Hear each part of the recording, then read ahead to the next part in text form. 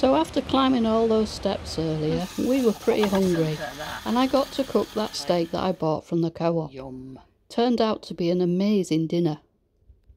I don't know where I've been, I don't know where I'm going. I think it's about time that I got the steak I'm going to have for my birthday tea out. Some of you will probably think, why isn't Bernie cooking tea for me? And that's because he's not allowed in Buddy's kitchen. It's my kitchen. I'm just setting up my stall. Like I said, I've got the Ridgemonkey out, got the plates out, just need to get the cutlery out. I don't think I'm going to need a sharp knife. Hello, Blue. Blue's tired. Get the cutlery out, ready, and Bernie's having... You're having a burger, aren't you? A lamb mint burger. And I'm going to have a steak because it's my birthday and I like to have a steak.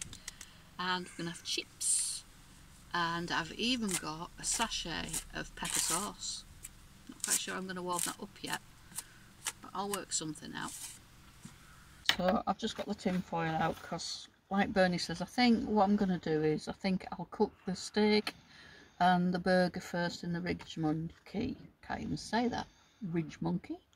And then I'll wrap it in foil and then we can put the chips in. I've also got some frozen peas, some sliced tomato and some peppercorn sauce to warm up, which I'm not quite sure I'm going to do that yet.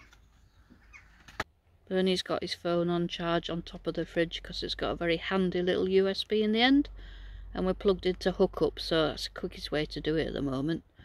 But I'm just going to have to move it a minute because I need to get my steak out. Pop it up there. Right, let's have a look. Oh, chocolate. Right, pepper sauce. A pan for that. Steak. Now then, where's Bernie's burger? I'll get the chips out. Chips. Is that Bernie's burgers? No, that's a pork pie. Put that over there for a minute. There's his burgers. Got a bottle of wine for later. Nice cheeky little Blossom Hill. But I've actually got a bottle of Merlot, so I think that we'll have that instead. Tomatoes. Oh, some peas. And there they are. The Toms. Don't know what we do without this fridge. It's blooming brilliant. Oh, we finally got Blue to lie down and have a bit of a sleep. He's like an overtired toddler. So I found a pan for the peas, so I think I'll do the peas in that pan first. That's easier said than done. Peas in the pan, and then when they're hot I'll probably put those in foil and put the peppercorn sauce in there. You do serve peppercorn sauce hot, don't you? Yeah, of course you do. And then these are the lamb and mint burgers that Bernie's going to have. And I have to say, they smell delicious. There we go, low heat. And I'm going to put the lid down because I don't want them to spit everywhere. And the one thing I've learned, guys, is if you're cooking anything that's got a high fat content, like burgers or sausages, don't be tempted to flip the pan like you would normally, because what will happen is all the fat and the oil will come out the sides and you'll have a right unholy mess to sort out. Right, I think these lamb and mint burgers are probably ready. Oh, look at that. Oh, don't you start spitting everywhere. Not right. Don't you dare. No.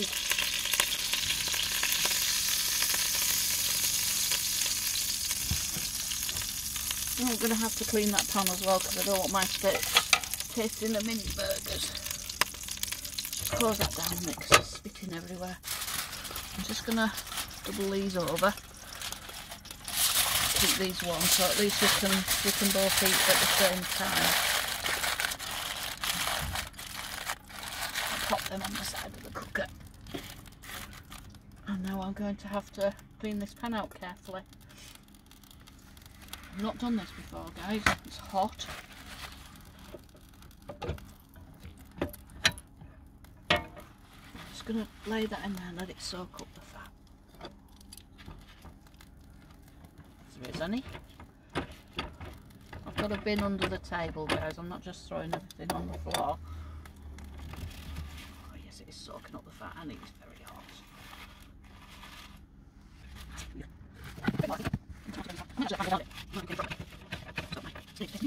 One thing I'll say about these Ridgemonkey pans, the non-stick is brilliant. Can't fault it. So just to be on the safe side, what I'm going to do is I'm going to flip the pan so that I cook my steak on the opposite side, so that it's not going to pick up any flavour, hopefully. Flip it over. All I've got to do now is sort my steak out. Whoa. This is the hardest bit for me, is getting the packet up. I make them old people resistant. Right, I'm just going to whack that in. I'll probably get the pan a bit hot again. Hopefully it'll sizzle a bit when I put it. I'm doing it in a camp kitchen is a lot more difficult. Oh, listen to that. Now I'm going to use a different one for turning it because that's had the raw meat on it. I'm just going to close it down for a bit. Leave it for a few minutes. I like mine, used to like it well done to a cinder, but I now actually prefer it medium to well done with a little bit of pink. So I'll just keep turning it every few minutes and I'll join you again when it's cooked a bit more. I think it's still a little bit rare for me. It's still very squidgy. It just needs to, oh yeah, definitely, it needs to be a little bit firmer in the middle for me. Not far yet. A few minutes later. Oh, that's firming up. Oh, I think that's nearly there. I might just turn that over once more, give it a couple more minutes, and then I think that is done. It's out, and that looks yum. So I'm just going to let that rest while I cook the chips.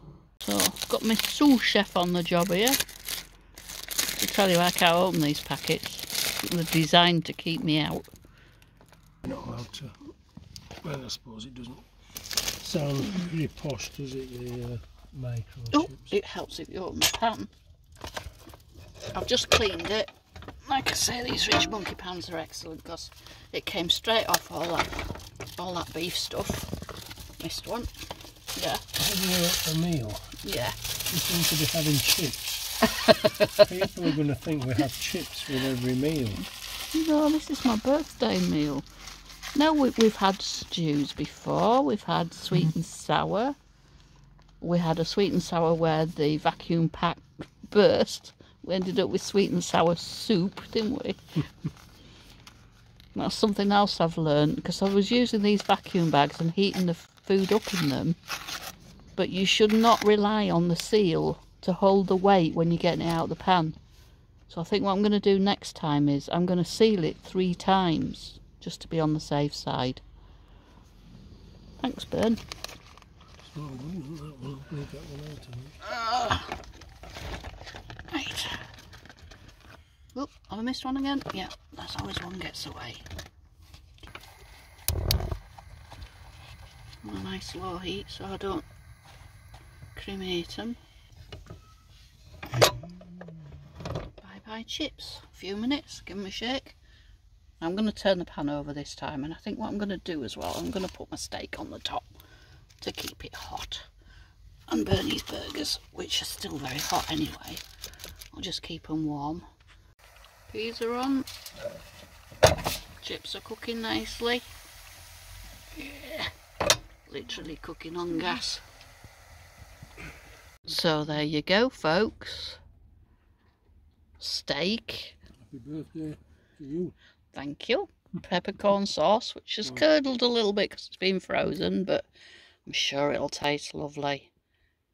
Yum. Burgers, Burn. Minty. Minty. They smell very minty. Are they tasty though? Yeah, they're alright. Okay. Right. Bugger off you lot, because I'm going to enjoy my dinner now. So, how's your steak and your peppercorn sauce? It is gorgeous. Have I cooked it to perfection for you? Yes, you have. It's perfect. Note to self, though. We need to put some steak knives in. This is a little bit tough to cook with this because it's got no edge on it, has it? No, but that's it's true. gorgeous. Lovely. Thank you. What are you thanking me for? Happy birthday anyway. For Monday this is. Yeah. We're having to celebrate early. Yeah. But, busy week next week. It is a busy week, and obviously with the Queen's funeral as well. It's difficult, but I'll always remember my birthday, won't I? You will. Blues down again. Well, that was amazing. And now I get to have a rest because Bernie's gone to do the washing up. I'm going to need time to digest that. Steak was amazing. Bed made up, tablet tuned to TV using the little Wi-Fi gadget I've got. It was time for cake. Very much so. There were some really quite young members of the royal family there. The Tyndall children, the Phillips children. Savannah, there was James Viscount Severn. Well, it's a happy early birthday for Tina. We thought, seeing as we're away in the camper van, we thought we'd celebrate a little bit earlier. So, happy birthday, Tina. Thank you. 64. 64 today. No, she's not. 64 on Monday. And it's, will you still need me? Will you still feed me? When I'm 64. I'm surprised I still had enough puff to blow out those candles. Well, Tina has kindly shared her cake with me. There's my piece. And there's Tina's piece. No. Mine. Well, it is your birthday. It's like I might be sharing mine with Blue, I think, as well. It's always sad, the last breakfast you have before going home. Just toast and marmalade and a bit of fresh juice this morning. Then we'll be on our way. Toasting the Ridgemonkey. Better check I'm not burning it, because I'm good at that. Oh no, it's just doing nicely. It didn't really feel like my birthday. It was a little odd. So after breakfast we set off home, and it was the weirdest journey. I was driving and it was so quiet on the roads, with it being the Queen's funeral. Rest in peace, Your Majesty. You've more than earned it. If you've enjoyed coming along with us in our buddy berlingo, then why not join us on our recent tour of the eastern coast of Scotland by clicking the link to your right.